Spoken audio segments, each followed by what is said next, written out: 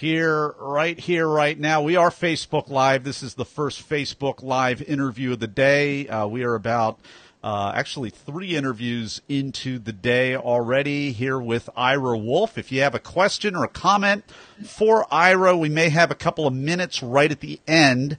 And if you just paste in your comment or question, we will acknowledge that after we are done recording. For now, just feel free to post in where you're watching from, and we will acknowledge that at the end of the recording. So, Ira, any questions for me before we go live here? I think I read your bio. If you could give me a 5 count real quick, Ira, 1, 2, 3, 4, 5.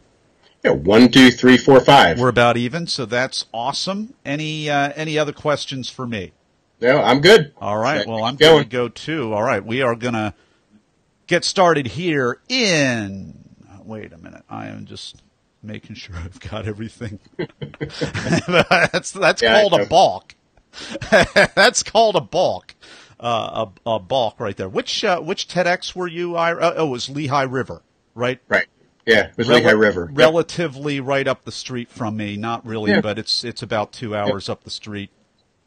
Used to live in Montco, so I would have been a neighboring county from you. Yeah, absolutely.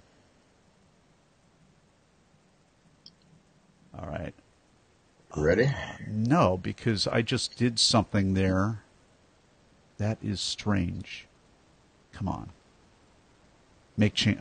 That was weird. Got it back. This is just VUCA, this whole thing here.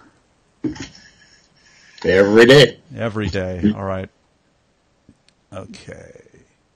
Make change work for you. All right. All right, we are live in 3, 2. We are live with IraWolfe. Ira, are you ready to talk? I absolutely am, Nathan. Excited to do it. Ira S. Wolfe is a millennial trapped in a baby boomer's body. He's known for his fierce passion for embracing exponential change and his commitment to understanding its impact on people, jobs, and work. Ira is an accomplished speaker and author, and he is the president of Success Performance Solutions. Ira's latest book is Recruiting in the Age of Googleizations, When the Shift Hits Your Plan. IraWolfe, welcome to the talk. Hey, thanks for having me. It's I guess about 2 weeks ago we met, and I was really excited to hear you were doing this. And it was actually one of those things after I got off the TED stage. It was like, hey, I wanted to share the experience of getting here. It was just one of those things that didn't get done, so now I get to do it. Yeah, now we get to do it, Ira. I love this because, I mean, your talk is called Make Change Work for You, and you are Mr. Change. I mean, you are a licensed dentist. You have this whole career, and you have completely shifted gears and really lived the best of what you teach. So I know change and volatility is all par for the course. Please just summarize your talk for us in the next couple of minutes. Yeah. No, absolutely. And just a minor correction, I'm actually not licensed anymore. When I walked away, I really walked away. You cut the cord. You know, okay. My tagline, I have a couple taglines, and one of them was, I loved everything about dentistry but dentistry. Oh. You know, I liked everything that everybody else didn't. But part of that, when I was doing the TED Talk, when I was preparing for it, which we'll get into some of the other details on that, one of the things was somebody said, you just love dancing with change. And that was part of it. And, you know, although today's, you know, we were just talking about VUCA before, and we can explain what that is, but just how crazy things are. And you know, every time you open an interface, it seems to be different than it was yesterday. Including Skype, which we're doing right now. Out the change, you know, how fast things are occurring and how often they are. So, yeah, it's tough. But the TED Talk was about that. It was about, you know, we got to live with change. You know, change is, you know, the old saying, I think was Herculitus had said that, you know, the only constant in life is change. That's absolutely true. It just happens to be occurring at an exponential pace, and it makes all of us uncomfortable. But we've got to get there. We've got to work hard at doing it.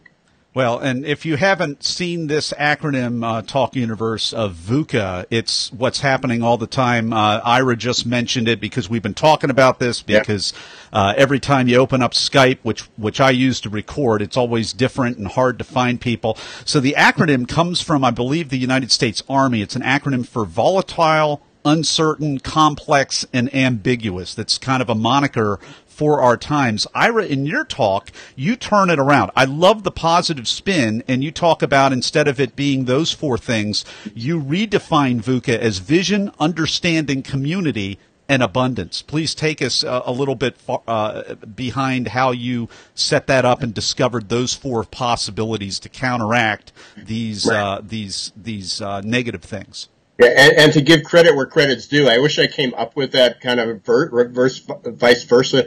It's done by I'm drawing a blank on the individual's name, but it's called VUCA Prime. So if you look up VUCA Prime, you'll see the origins of it.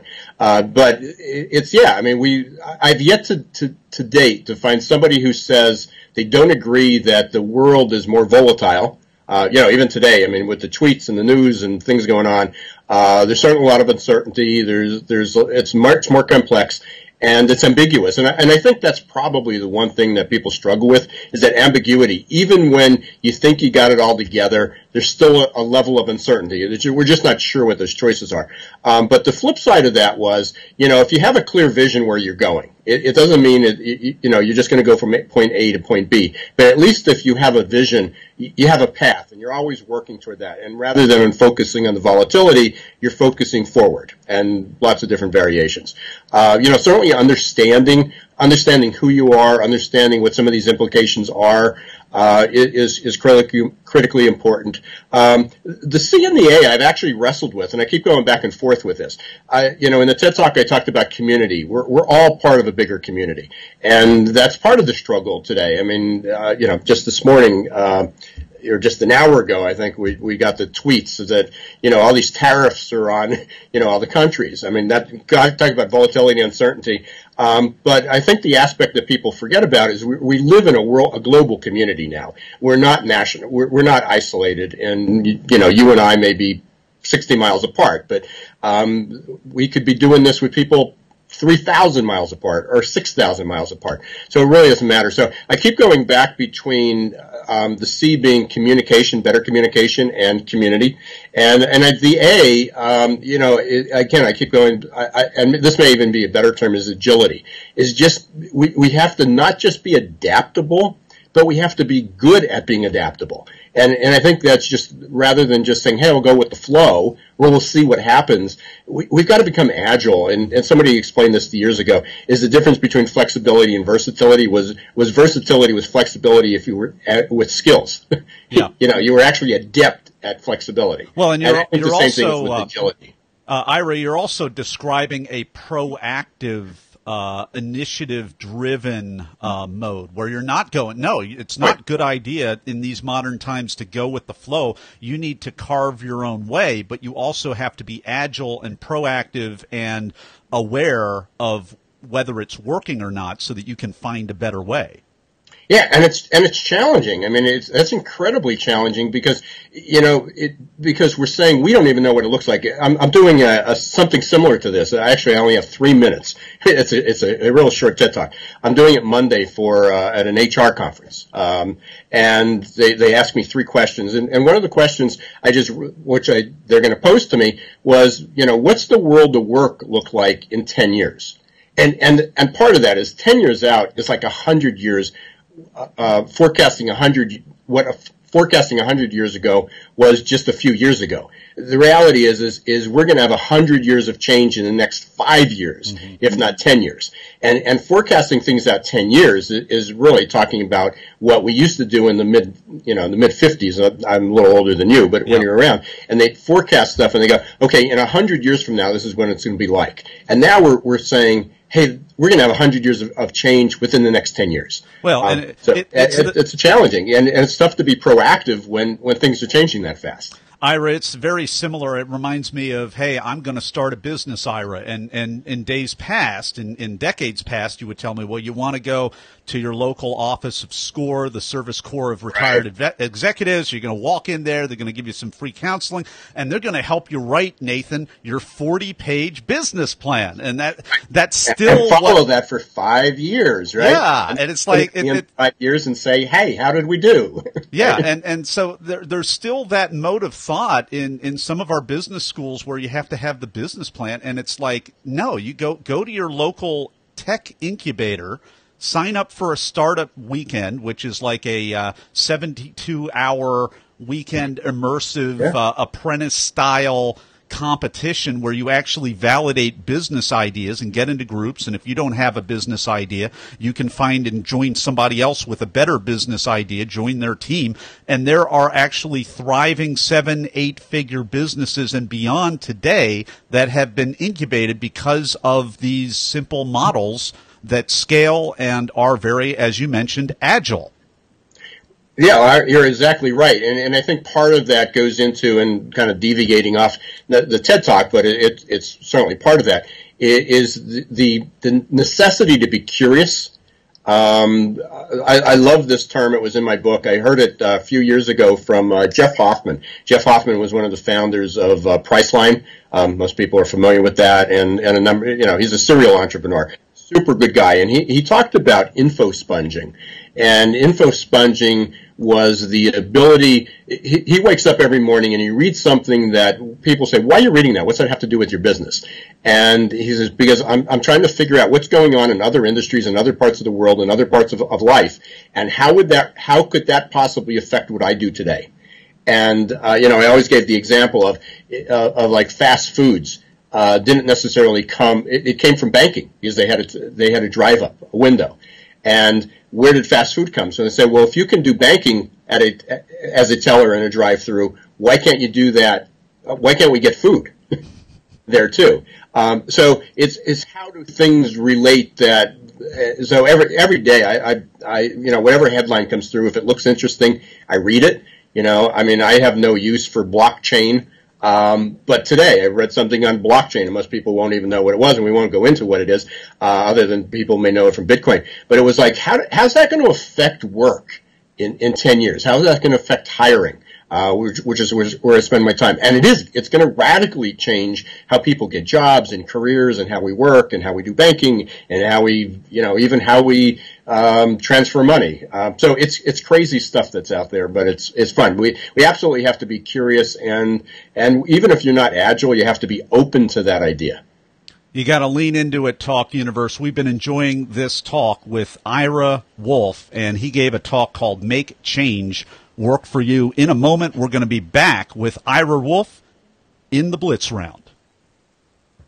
And we're back with the Blitz Round. Ira Wolfe, I'm going to ask you some either-or questions related to the actual preparation and performance of your recent TEDx talk. Ira, are you ready? I am ready. All right. Were you selected to speak, or did you apply? We applied. Yeah, in the Lehigh Valley, at least up to this point, everybody's applied. So are you a memorizer, an improviser, or a blender? I am, but that's not the way to do a TED Talk. And that, I felt when I applied, I had a great message. I had a couple messages. I had actually a couple topics I felt to talk on. It was a challenge. It was really, really tough. And they said, they told us up front, the worst people to prepare for a TED Talk are people who are comfortable speaking. Not that they're not comfortable speaking, but they have a message. I speak to business audiences. They want solutions. And in TED, we're supposed to present an idea. I mean, you've been there. You understood it. It's not to communicate a message. It's to instill an idea and get people to ask questions afterwards. That was really hard. Ira, I'm circling back because I didn't understand whether you are a memorizer or whether you're an improviser or if you put both of them together. I can memorize easily, but it was the worst possible thing to do for a TED Talk. Okay, so what did you do instead? Well, I did. I rehearsed it. I rehearsed it everywhere. I rehearsed, and I guess in some ways that was memorizing it, but it wasn't. I just got comfortable with the flow. Yeah. I mean, I would read it, and then I put the paper down, and it was wherever it took me. to be able to do that. But that was intense. It was, at the gym, I do a Stairmaster elliptical. And it's like for weeks, I wasn't listening to my iPod. I wasn't watching TV. I wasn't reading anything. I was literally just reciting. People thought I was probably nuts because I was talking to myself, for a half hour, 45 minutes, driving down the street. I was just constantly rehearsing. I think that's brilliant, Ira, because you actually had your heart rate up. And that's a great, if we always say, some of the people I interview, I mean, when we get on this, it's like anything you can do, run around the block and say your talk from partially from memory or whatever. It's not about memorizing, but it's about getting that heart rate up and simulating the conditions. So that said, Ira, did you have nerves or were you in the zone or neither or both? I'd say both. I think I was the second to the last to go on that day. So, and then there's an intermission. So I saw everybody going through it. And some of the people who were really struggling ahead of time did really, really well. And then it's like, okay, now not only do I have my bar to meet, but even some of the people who were struggling really did well. As soon as I went on stage, it just rolled. It just took off. So I ahead of time, there was a little bit of nerves. As soon as I hit the stage, it just came out. Ira, what advice for closers do you have? You're the second last to go. I was actually the last to go, so I love talking to other closers. Yeah, you got to relax. I mean, I just sat out there and watched it. You sort of enjoy it. I mean, it's easy to say now. I'm not sure when you're in the moment if what advice you can give to somebody, but it's for many people that's our Super Bowl. I mean, that's our one chance to get there, and especially if it's the first time. I mean, I'm sort of anxious to do it again, but now I'm hesitant because I keep looking for that. What's that idea? I have a lot of great messages, but what's the idea behind the message? But yeah, I think you just have to enjoy the moment. But it's easier said than done. Ira, what's a tip, technique, or a tool that helped you? I think going back, I think it was just rehearsing it. I think the one tip that I'd give to anybody, and I didn't understand it, they say, well, TED Talk could be 18 minutes. If you can do it in 7, do it in 7. And I was told that, and they go, no, I have too much to say. I can't possibly get my message out in 7 or 8 minutes. If I had to do anything today, the one thing that I would do is do it in 7 minutes. Yeah. And really make it concise and to the point. Yeah, and I can prove. I used to actually look at the numbers and the visibility for a different organization, and the shorter talks. If you can get a sub 10-minute talk, you're going to automatically get more views as a result of it. Because absolutely. I totally agree with that. We don't have 18 minutes. Or 17 or 19 or whatever it is. So, Ira, it's a performance. So what was the most unexpected, strange, or just plain weird thing that happened during or right before your talk? Oh, wow. I don't know. I was sort of in the zone. I'm not, that's tough. I'm not sure if there was anything that was, completely weird or different. I'm not sure. All right, Talk Universe. This is the first person. This is almost the first person that's ever answered that in the question. Get in the zone, stay in the zone. It's awesome. We've been enjoying this conversation with Ira Wolfe, whose TEDx Lehigh River talk is called Make Change Work for You. You can go to our show notes page at BeTheTalk.com and check out that talk. We'll have a link to it so you don't have to type it all out in YouTube. You can also visit Ira's website there at IraWolfe.com. It's Ira, Wolfe is WOLFE with an E on the end, .com. And in a moment, we'll be back with Ira Wolfe for the final word of advice. And we're back with Ira Wolfe. What's your final word of advice for Talk Universe? Everyone should put TEDx on their bucket list, but just because it looks easy, it takes a lot of work. I remember hearing, I think it was Harry Hamlin, if you remember from LA Law days, and I heard him on an interview, and he must have just given his TED talk. I don't know if it was TED or a TEDx. And they said, what was it like? And he talked about the same experience that I had. And here's an actor, here's somebody who's read scripts and memorized scripts and done this. And he said, for 3 months, he said he thought his wife was going to divorce him. He was completely in the zone, just practicing. He said he's driving down the street talking to himself, rehearsing this. And I was like, okay, I'm okay. I'm okay. So I think it's just be wary that just because it looks easy and you like to get in front of people and you can talk, just be wary. Be wary. It's a lot of work. It really is a lot of work. And I admire the people more now that do it than I even did before. And the easier it looks, the more I admire them. It's tough, but it's really worth doing. IraWolfe, thanks for coming on the talk today and sharing your wisdom with Talk Universe. Okay. Thanks, Nathan. Great show. Good luck with it.